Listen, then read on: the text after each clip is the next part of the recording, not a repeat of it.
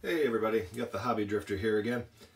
This is a recent pickup that I came across in this beautiful little used bookstore in Motosumiyoshi, just outside of Tokyo. It is the souvenir art book that was sold at the Akira Toriyama Exhibition, and this exhibition was held in a couple of different major museums in Japan in 1994. Right at the height of like Dragonball mania. This is significant because this was kind of the second time that these major museums were celebrating the work of a manga artist. There was back in 1990 was the first time that national museums hosted galleries devoted entirely to a manga artist. You can probably guess who the manga artist in 1990 was, but that will be the subject of a different video. But that went really well. And a few years later, in 1994, we got the Akira Toriyama exhibition at several museums in Japan. This was well before my time. I didn't come to Japan for the first time until 2006, I think it was. And this was the book that you could get as a souvenir. Obviously, photography is generally prohibited at all of these events, so if you want to take the art with you, you buy the book. Like I say, I got this at this awesome little bookstore, independent bookstore called Book Circus. It's only 510 yen. It's not in the best shape. I'm not, a real stickler for things having to be in great shape, as long as, the content is okay. I normally would not, if this were like a more common item, I probably would have held out for one in better shape, but I have not seen one of these for sale in just forever. I mean, I've seen them in Mandarake at premium type prices, but I mean, yeah, for 510 yen for this thing, and these can be had, by the way. I mean, you can get these on Amazon for reasonable prices. But I mean, just for my own personal collection, I'm not a huge Dragon Ball or Akira Toriyama fan, but just for the price, you got Adare from Dr. Slump. I'm guessing that's not Nappa, but looks like Nappa. And of course, Goku up here on the front. So get this huge. Oh, what's this? Like I said, this is a recent pickup. I haven't. There we go. Hey, that's nice. If you've watched any of these other videos that I've done, I mentioned that a lot of times people will take their ticket stubs or their other paperwork and just kind of slide it into the book. And it looks like yeah, here's the ticket stub for the Akira Toriyama exhibition. It says here this was in the Kawasaki Museum right outside of Tokyo. Then it was on display there from the 4th of December through the 30th of January from 1993 and 1994. So hey, cool, bonus. This isn't a setup. I honestly didn't know this was in here. So, that's nice. Yay me. Bonus for 510 yen. So yeah, we go through here, and yeah, it's English and Japanese. Very nice. It's explaining like why this is a big deal. Multimedia development of Toriyama's world. I'm sure there's a few people here who might want to read all this, but it's not the most exciting visually. And here we go. We get into Dragon Ball. Some of his popular Dragon Ball artwork here.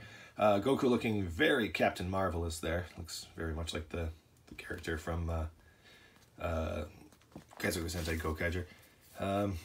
The little handwritten no, I mean it's not handwritten, but it's his handwriting. It's the reproduction.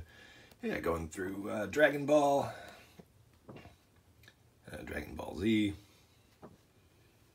some very, very famous artwork that has been reproduced in many, many places over the years, along with some stuff that you don't see very often.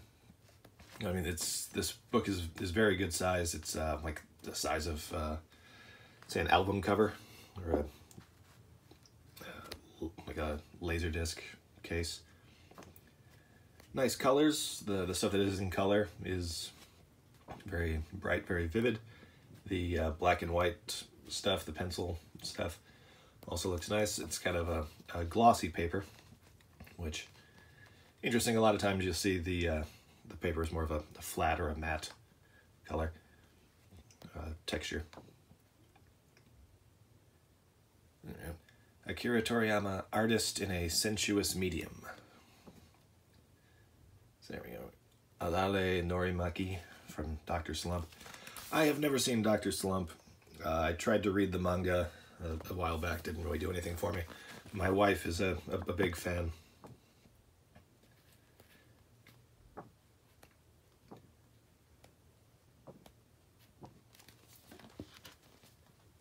The book is more than 25 years old now. Looks like Senbei Norimaki, so I'm guessing that's who this dude on the back was. Oh. We got Superman and Chopperman, who I'm guessing don't get used very much for reasons. There we go.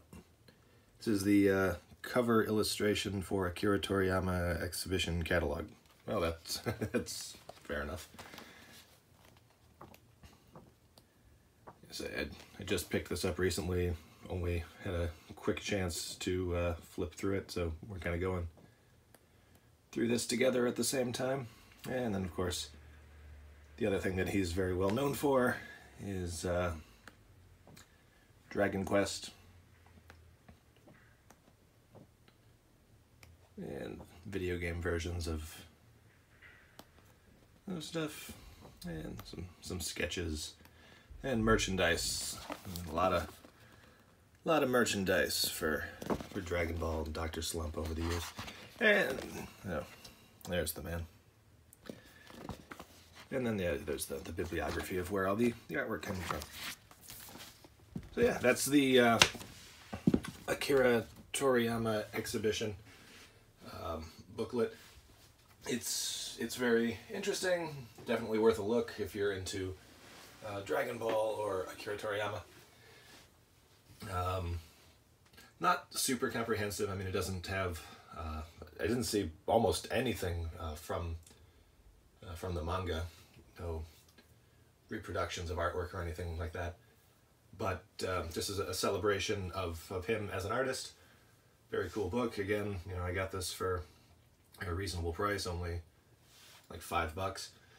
And yeah, it's gonna sit on my shelf for forever now. Probably take it out when I want to do a little reminiscing, a little stroll down memory lane, maybe help me with some Japanese translation stuff down the road. But it's a cool artwork, cool art book. If I ever come across one that is in better shape, I might do an upgrade. But I'm psyched that the ticket is in there. I always like to see stuff like that. But otherwise, I mean, it's cool. I don't have a whole lot to say about this. I've never been the biggest fan. As of course, I went through the Dragon Ball phase, back in high school when it was getting big on Cartoon Network and what have you. But never a huge Dragon Ball fan. I did, however, see the live-action movie. It opened in Japan, like, I think it was more than a month. It opened in Japan, I think, more than a month before it did anywhere else.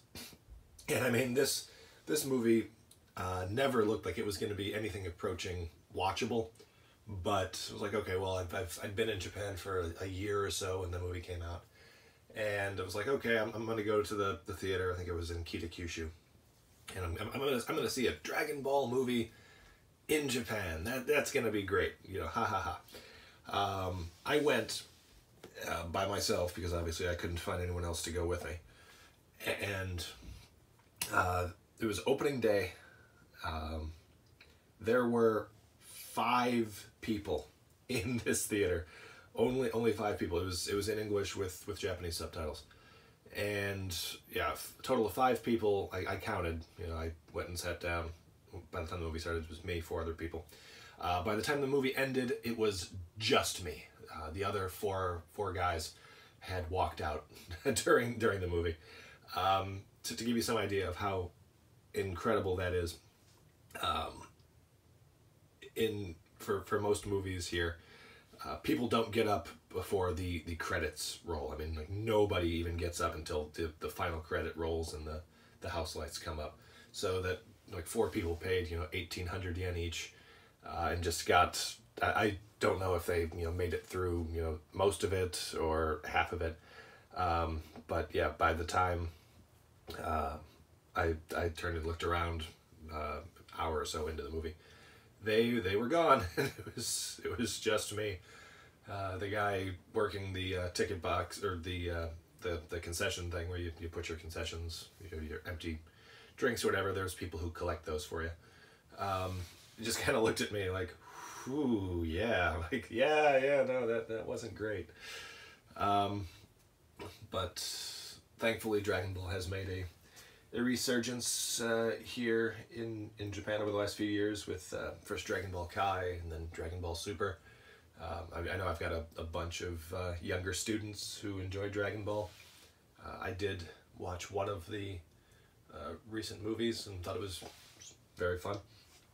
But yeah, long live Dragon Ball. Cool book. Thanks for spending 12 minutes with me. Take care and happy hobbying.